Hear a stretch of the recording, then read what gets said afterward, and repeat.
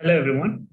Welcome to Groundwater Hydrology and Management NPTEL course, week 11, lecture 2. In this week, we have been looking at data sources for understanding groundwater and properly managing it across India. We looked at the basic concepts and we have been looking at the most important data for groundwater management. And now we are almost at the end looking at groundwater quality.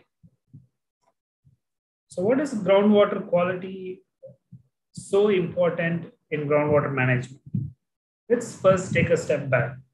Because while I was explaining the groundwater hydrology, the parameters, how it recharges, circulation, etc., seldom I use the word groundwater quality.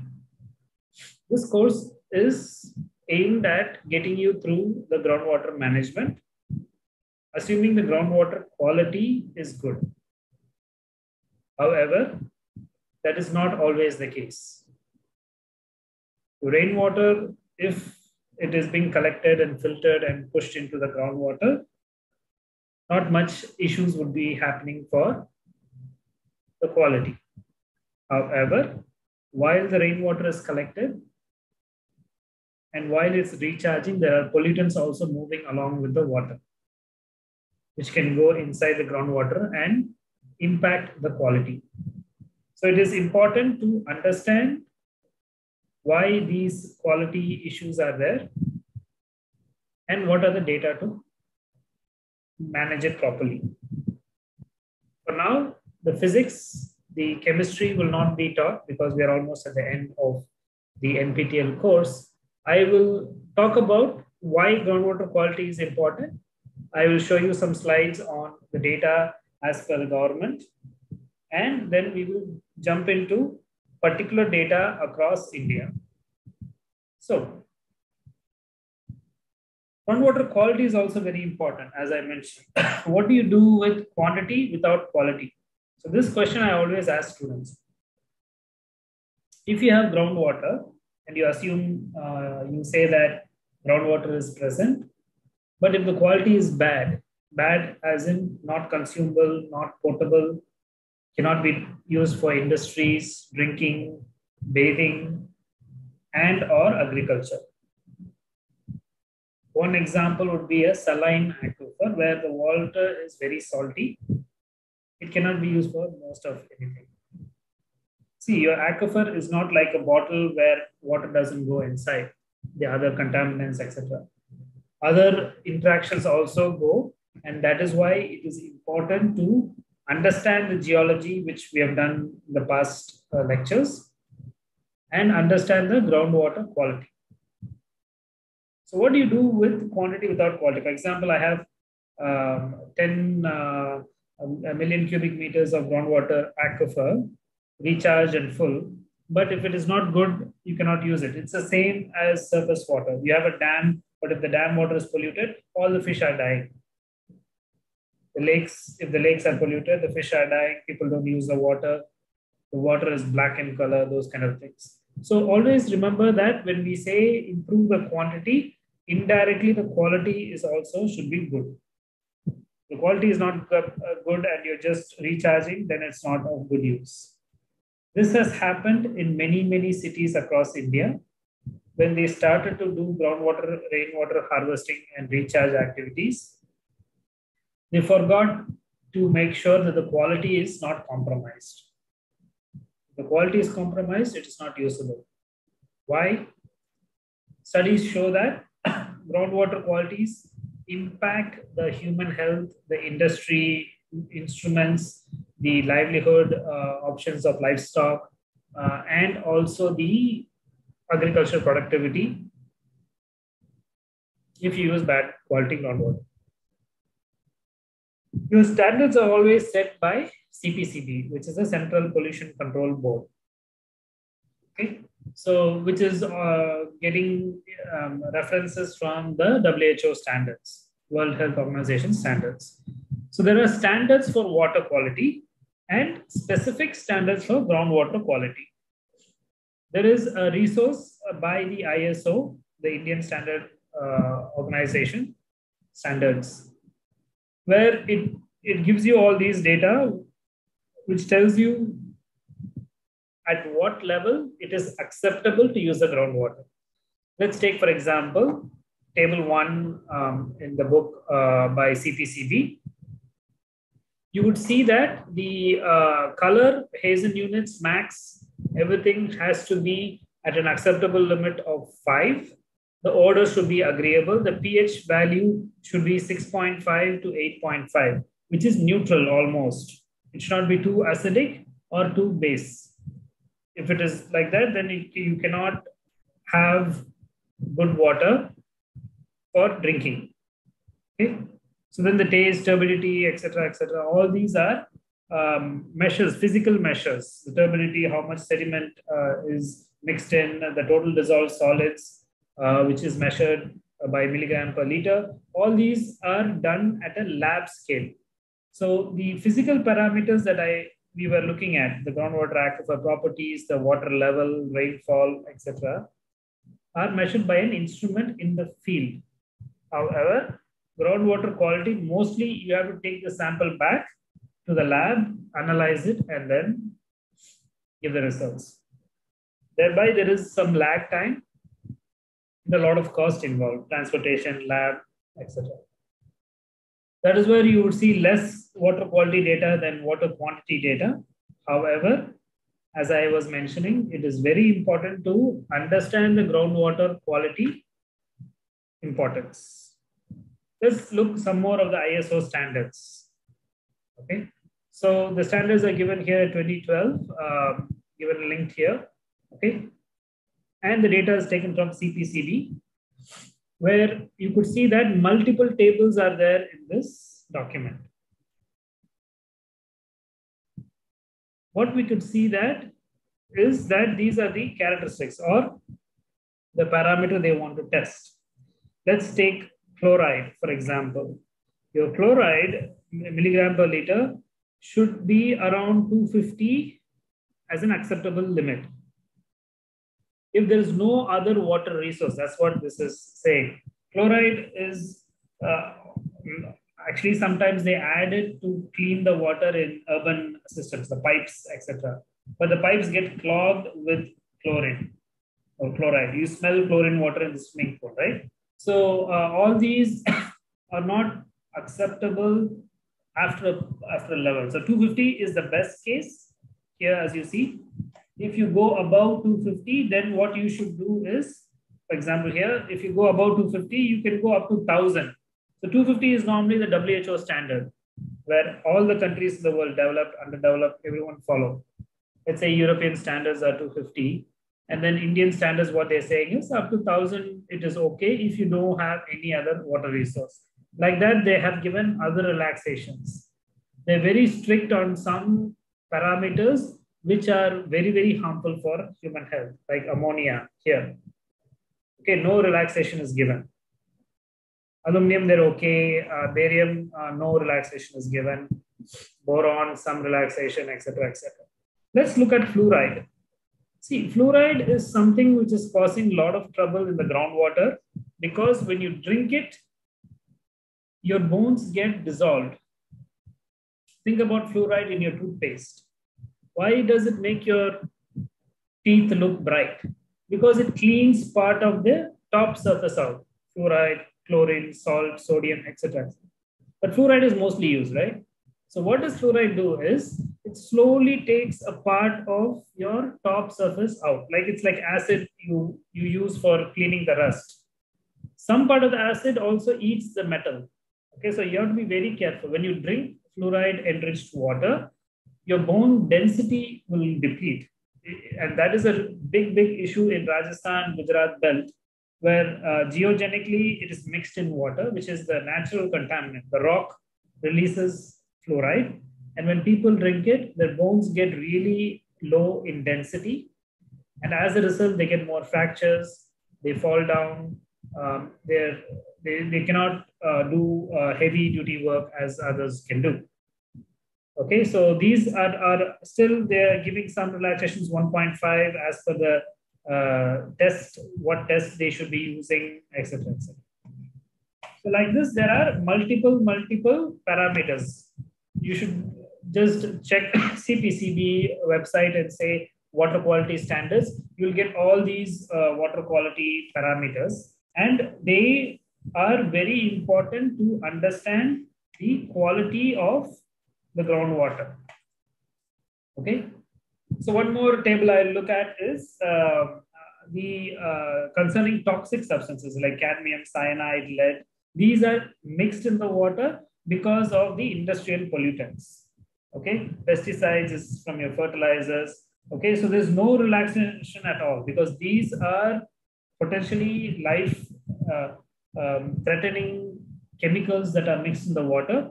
So if you find this cyanide, cadmium, lead, you should not be given any relaxations to the groundwater, just close it, don't use it. But however, as I said, not a lot of people know how much of these are present. So they eventually drink it and then go to the doctors if they have problem. Then they find out there's cyanide pollution in the water.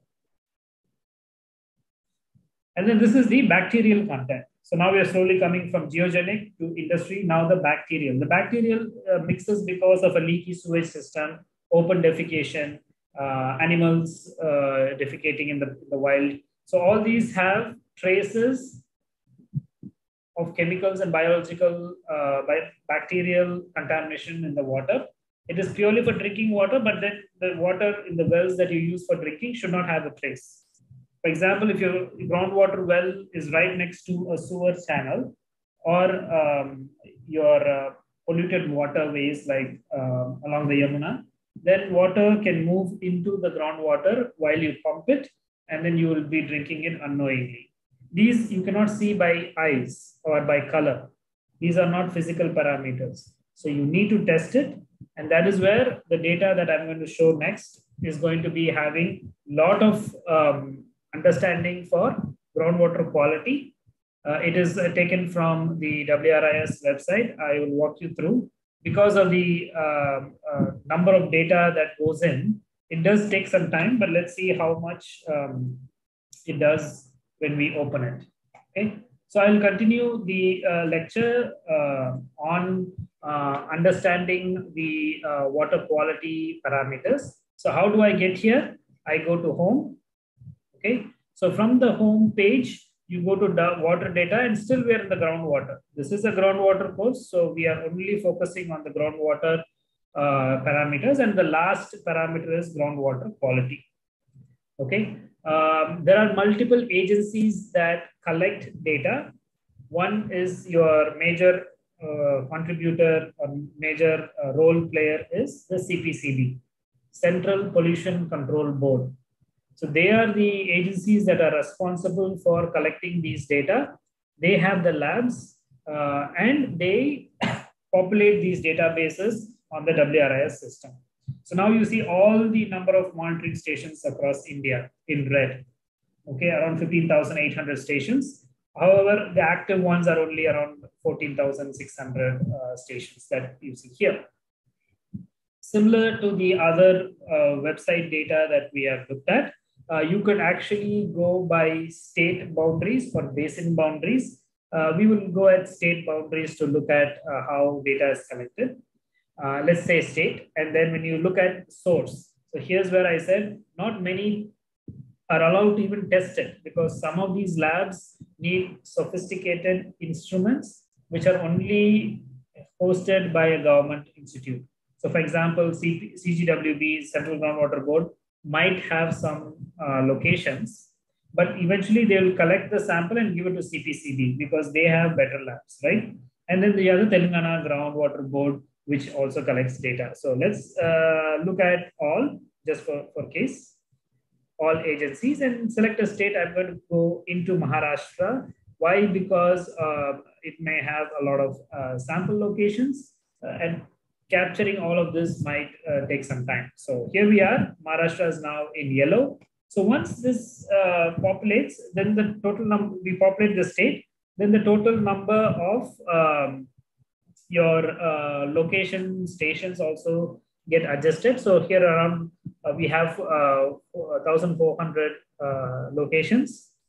So almost 10% are in Maharashtra, and around for same number, you could say that is available in your active in the last 10 years. So they're very good in maintaining that in the last 10 years, how much data is coming. We can select a district. So we have been looking at Amaravati for the groundwater levels. So let's take Amaravati again. Okay, so these are the dots. The dot you see on the map are the number of wells. Okay, so or locations where they take a groundwater sample. It's a groundwater, not surface water, not the river water. So you don't see a river channel or something.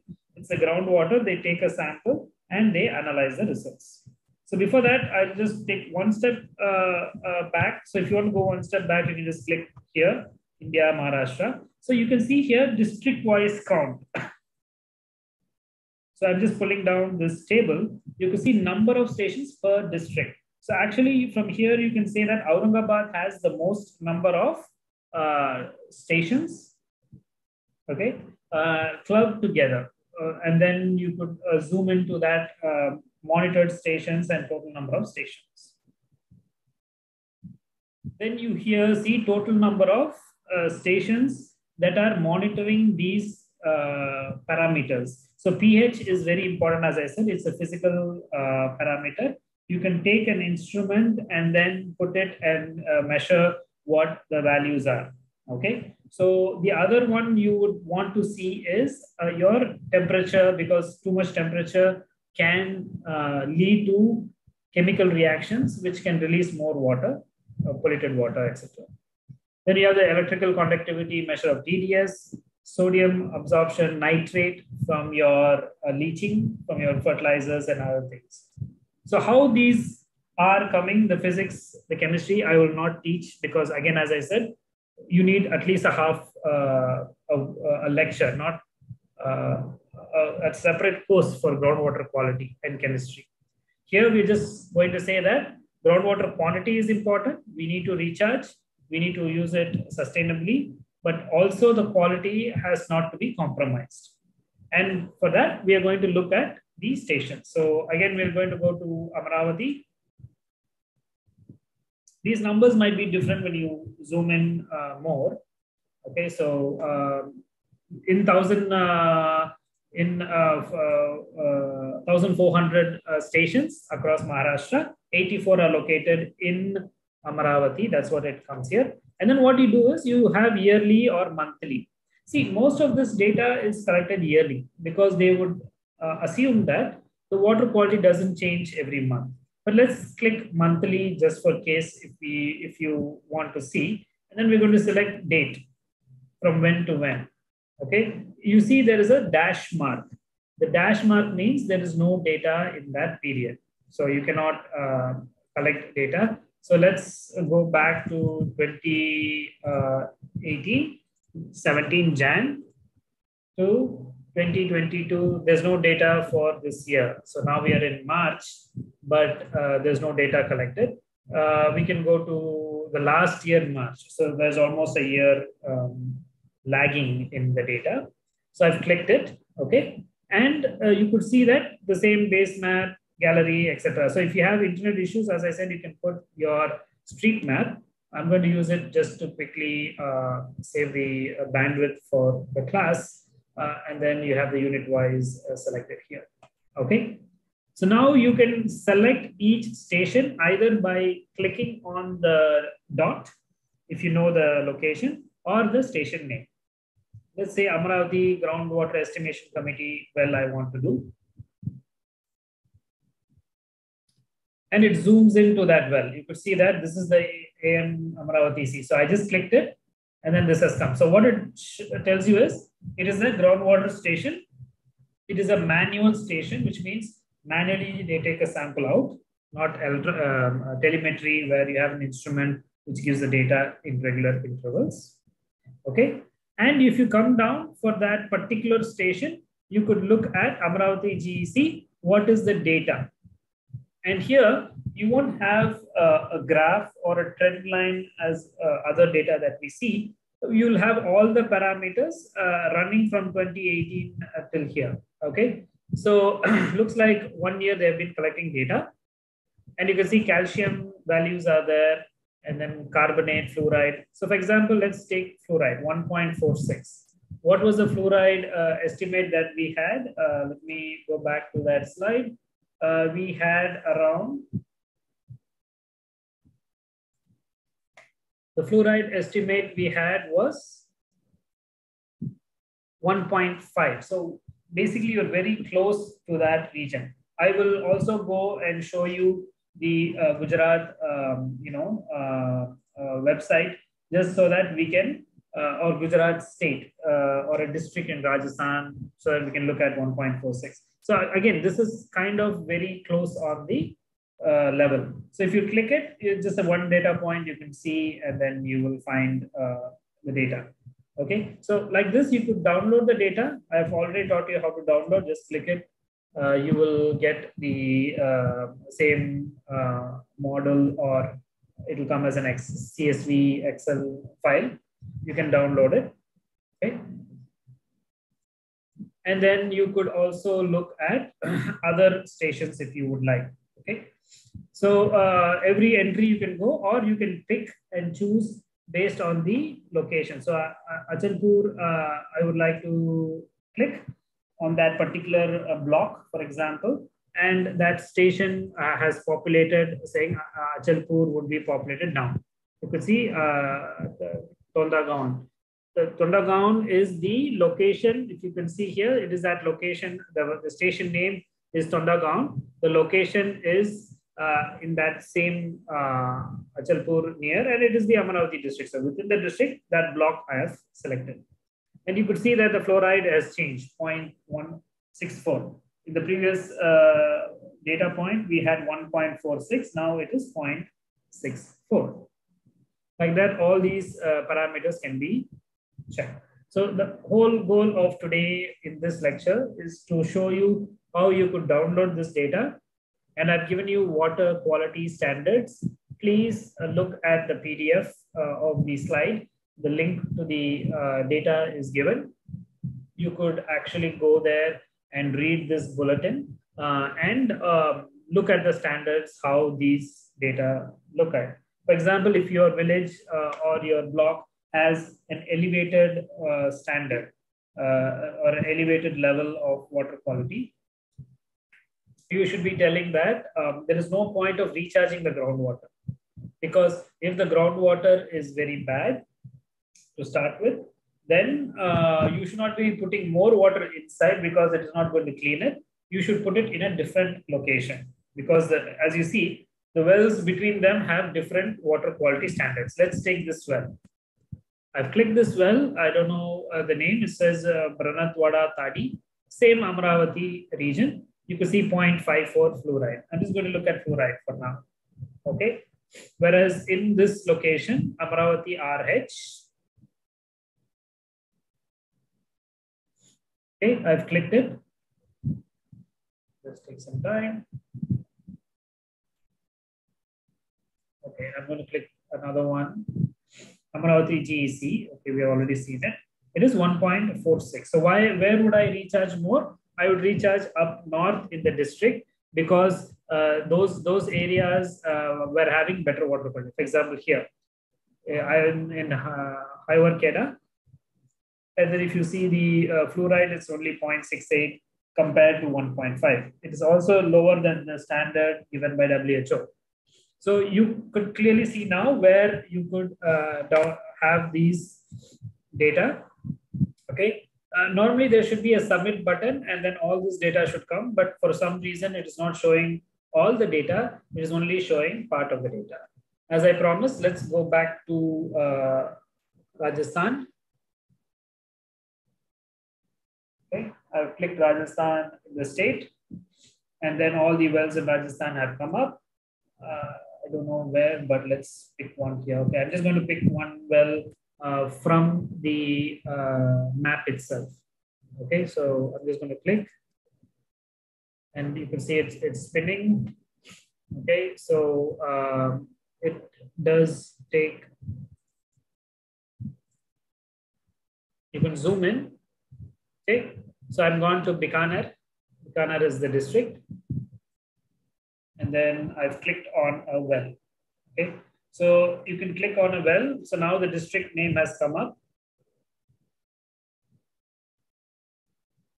Sometimes if you click on a well, there's no data. So don't worry about it. It will just be there as a location, but the data won't come. So now we are here. Okay, we have selected a well in Rajasthan, Bikaner district. Amarpura is the well station name. Sometimes the location is given as the station name. Okay, you could see all the parameters here from 2014. Per year it comes. Okay, and then when you download it, most of the data would be downloaded. Okay, your fluoride is 1.3, again, very, very close to the is above the WHO standard, very close to the ISO standard. So you need to be very careful in putting down this value. So it's very easy to find the standards. I'm going to show you how to do it, because what happens is as you search for these kind of data, sometimes the links do change. So it is very important for you to understand, also Googling what are the standards. Okay, so the WQ standards I'm going to share now. So all I did is CPCB, which is the Central Pollution Control Board. This is where you collect all the standards for all the water, be it groundwater, drinking water, surface water, also the bathing water, what water you should use. So you can come here, cpcb.nic.in, WQ standards. WQ is water quality. You can click on the water quality criteria, but this is what we need, the BIS standards or the Indian Standard Report. Part of it will be in Hindi, but you can also look at the, so for example, it starts with a different language. Since NPTEL is a course across the country, I would show the English version. Okay, so all these tables are here. Okay, all these tables are here. As I said, there's multiple tables that run into water quality. They would also discuss what and where can you give relaxations, why do you have to give relaxations, etc. And the references are given from where they took the methods and the standards. Okay, so again, going back to WQ standards, WHO standards are very important. I'm just clicking on it. It opens another tab. And these are the standards. Okay, so these standards are already taken. So for example, the fluoride, we found that it should be around 1.5. Okay, so 1 to 1.5 is the WHO standard updated in 2019. So somewhere that this report needs to be updated because it is 2012. In 2012, the WHO was saying 1, but in 2019, it says 1.5. So here's where you need to go back and forth between the WHO standard and the Indian standard. First, my recommendation is use the WHO standard for drinking water standards. If it does not meet the quality, then please look at ISO. If these two are breaching, for example, your aquifer groundwater is high in fluoride, there is no point putting in too much of water recharge structures, because recharge structures, you put money and time and invest in capturing the runoff. So better to take the runoff and put it somewhere else, or not in the groundwater, you put it in a storage tank where you can use it, like on top of the surface. So not always your groundwater would be the best option. That's all I'm trying to say, because there is quality standards. With this, I would like to conclude today's lecture. For those who would like to understand more about the water quality, you can go here and look at water pollution, Environmental Protection Acts, etc. Since this course was on the management of groundwater, I just kept one lecture for the water quality. In my previous slides, I've also mentioned that almost everywhere in India, there is groundwater purification systems, like your RO. Every house almost has a water purifier, because your groundwater is slowly getting contaminated. Okay, it could be natural contamination, like your iron, mercury, lead, most of these are industrial, but your natural could be a fluoride, iron, you have iron here, etc. So there is sometimes you don't know which contaminant it is. So your industrial contaminants, your human E. coli bacterial contaminants would be in a location where industrial or domestic population is there. But mostly other regions, you will have groundwater contaminated because of the geogenic contamination. For example, arsenic is very bad in the Ganges belt. It is one of very, very important parameter which is causing really bad health hazards in the Ganges belt. So we need to not use the groundwater. We cannot use the groundwater. There's no purification of arsenic at a low cost. So it's better to not use that groundwater or put more water into the arsenic leaden groundwater. Okay, so please think on these terms about water as a quantity is important, but you should also look at quality, and both quantity and quality go together. And you should put these recharge structures that we saw in the last class only in locations where there is no potential contaminants. With this, we have also closed the WRIS website's groundwater part. There is also other data that is needed to create the groundwater budget, because what we have here is purely the groundwater,